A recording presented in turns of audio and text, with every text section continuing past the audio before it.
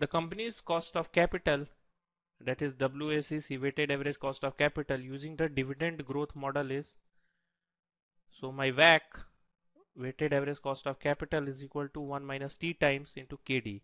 This represents the after tax cost of debt into D by V, debt divided by total value of the firm, plus cost of equity into E by V, where E by V represents the proportion of the total value of the firm in terms of equity. So when I put these values, my D by V is equal to 0.35, my KD is equal to 10.84 into 1 minus tax means 0.6 plus KE. The KE is 15.5% into E by V, that is 0.65. So it will give me a value of 12.35%, the weighted average cost of capital. So the correct option is option A.